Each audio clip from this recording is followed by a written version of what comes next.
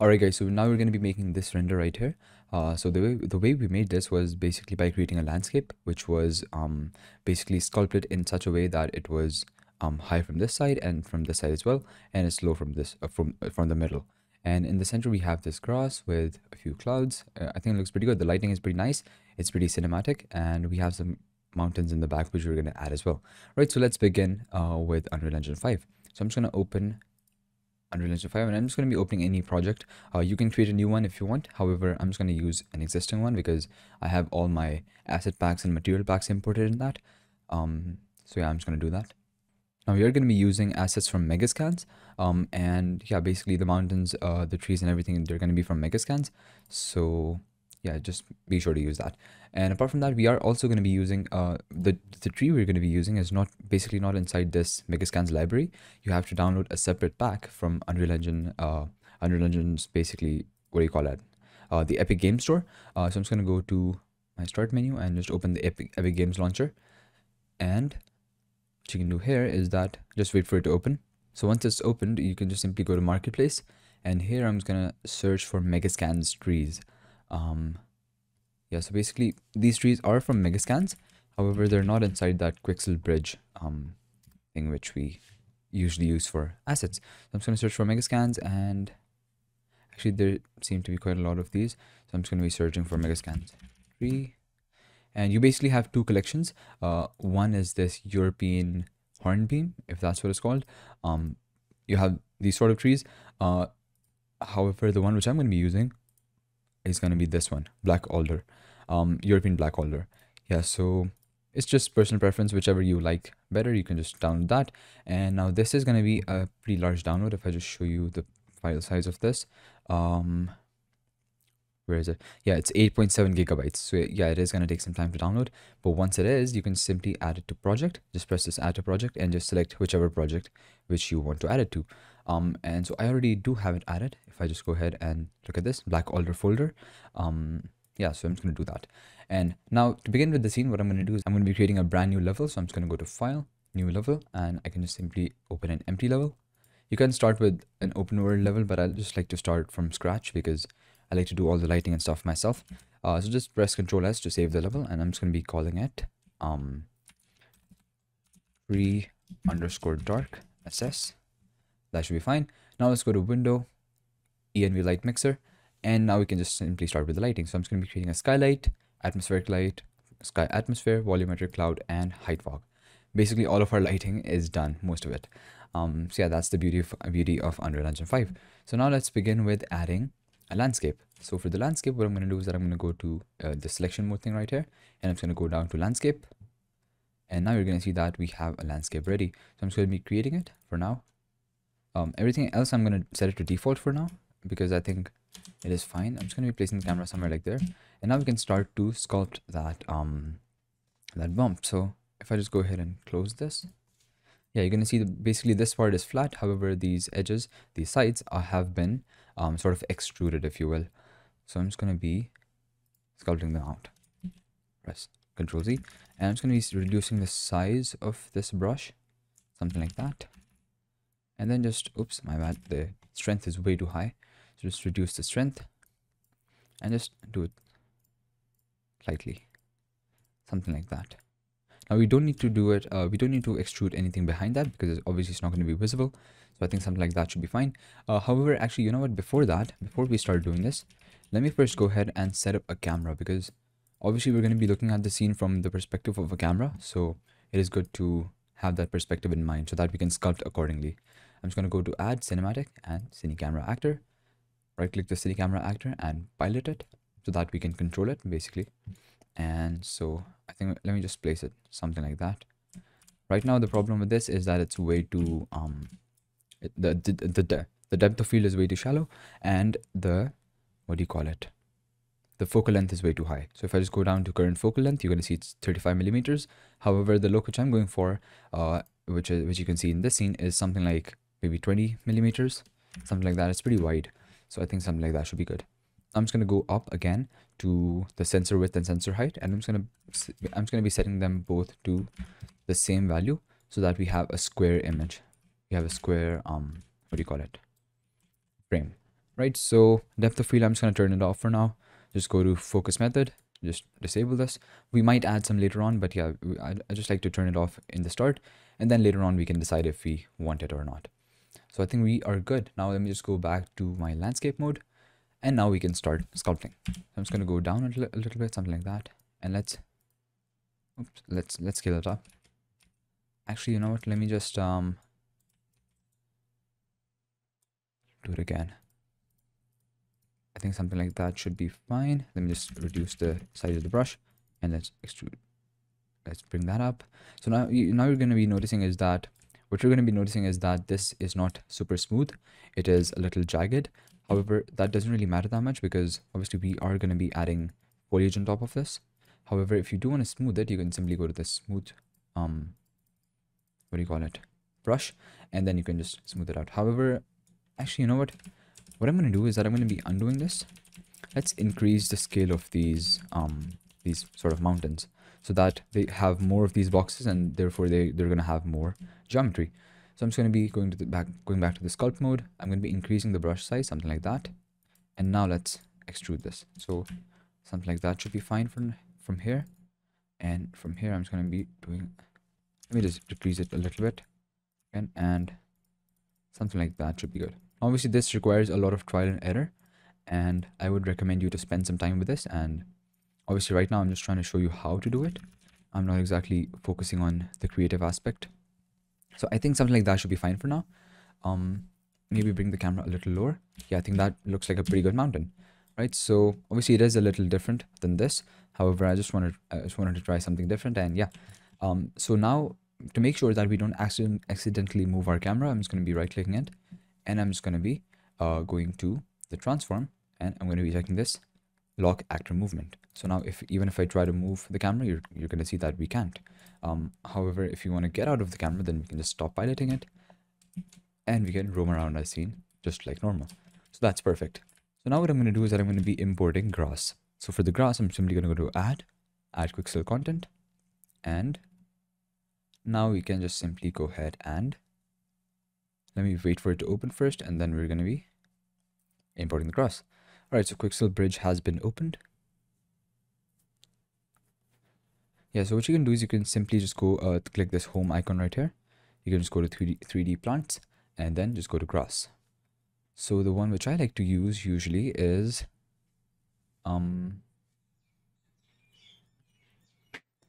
all this comes down to person preference, to be honest, but the one which I used is if I just go here to this computer icon, you're going to see everything which I have already downloaded. I think it was this one, the one which I used. So I'm just going to be using this one. Let's go ahead and add it.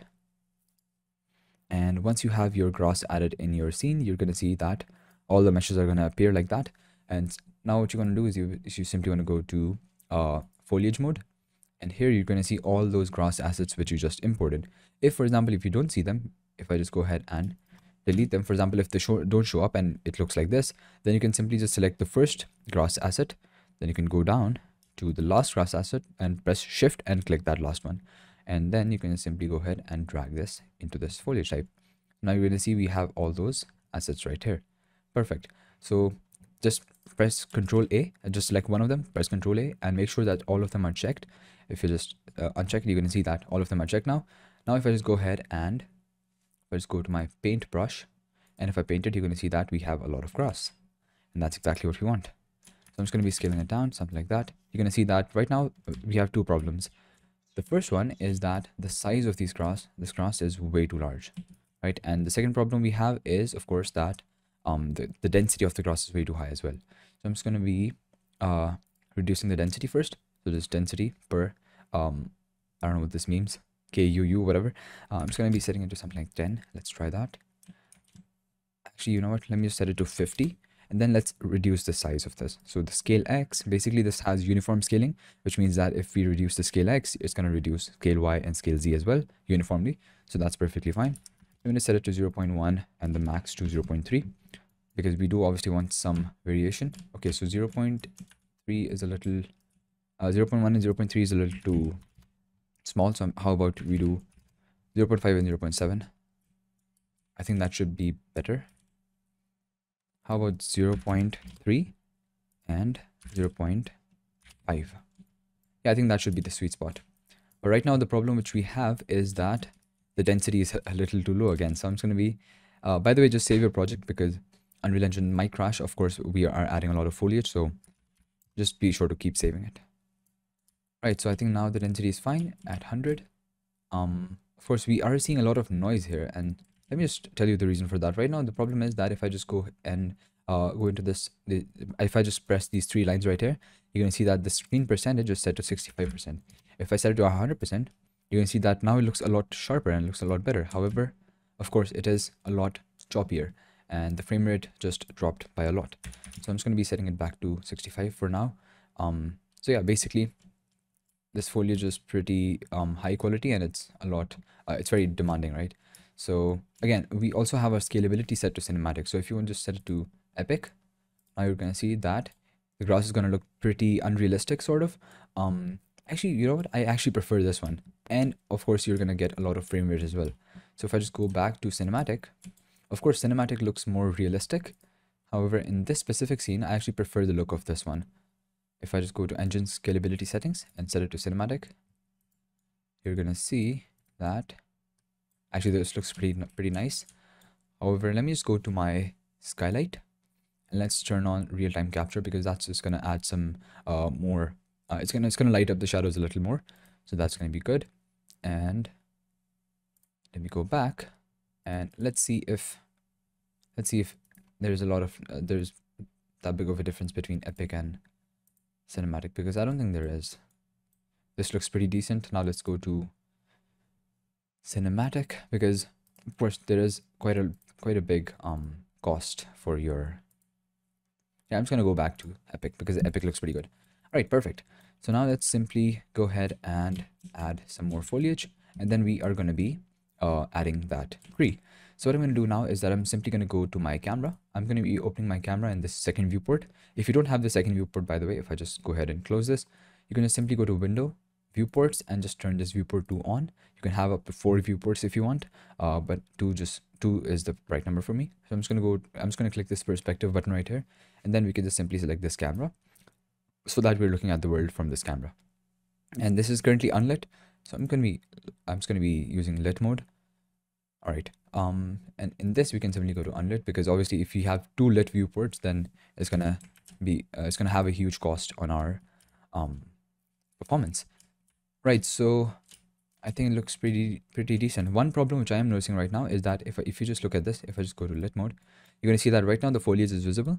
If I go away, you're gonna see that the foliage becomes pretty weird, and at one point the foliage disappears, but the shadows are still there. So to get rid of that problem, basically what you need to do is you can simply go ahead and type a console command.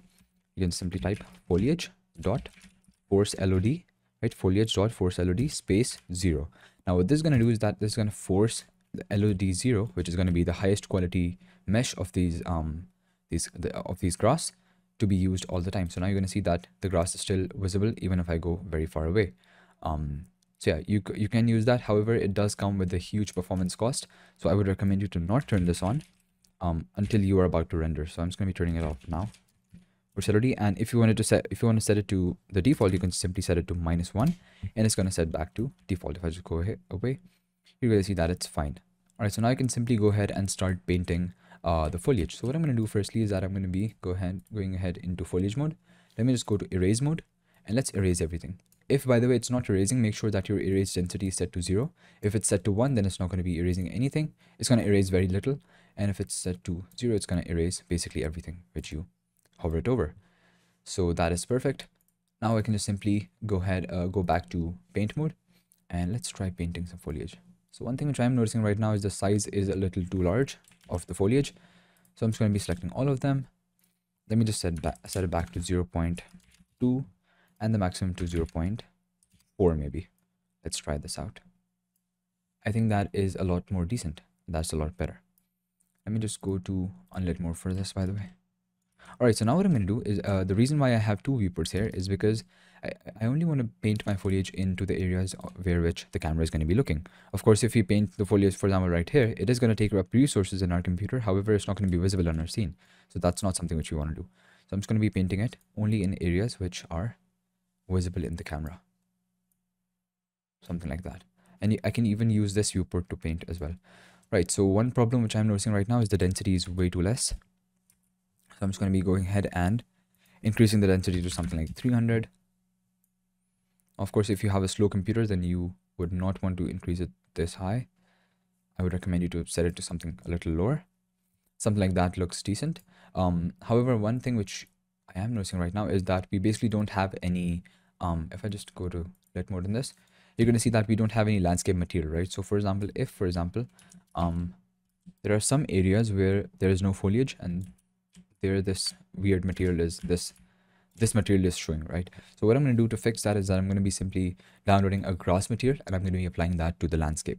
So I'm just going to go to add Quixel content and let's just get this grass material. It's pretty good and low quality works just fine. You don't really need to go that high. And if I just select my landscape and go down to landscape material, and if I just drag this in, you're going to see that it looks pretty realistic. And now those some of those areas where previously it was that white awkward material, now they don't have that. So one thing which I am noticing right now is that these weird lines in the middle, these tall grass in the middle, they don't really look good. So I'm just going to be erasing those. If I just go ahead and reduce my brush size like that, and if I, oops, my bad. Let me just go to this viewport and let's see where we have that. I think there's somewhere here. So I'm just going to be reducing those. Yeah, and that just works fine. All right, so now I think our scene is looking pretty decent. The only thing which I want to do is I want to modify the landscape a little bit. Let me go to unlit mode and maybe increase this a little bit more to sort of have that edge be more steep. Obviously, all this comes down to your personal preference. If you think this looks bad and if you have another idea of your own, I would actually recommend you to use that. In fact, I would recommend you to come up with your own ideas, yeah, because that's really going to test your own creativity and it's going to force you to come up with your own ideas. Right, so I think it looks pretty decent. However, one thing which I'm going to be doing is that I'm going to be switching to path tracing mode because usually path tracing looks a lot better for grass. And I'm just going to, let me just switch to path tracing. You're going to see that this looks absolutely different, doesn't it? And so yeah, I'm just going to be using path tracing. However, if you're trying to create basically a real-time scene, then obviously path tracing is not an option for you. So you can just go with that as well. Right, so let's start with the lighting. So if I just go to this scene, you're going to see, actually before lighting, let me just add this tree first, and then we're going to be working on the lighting.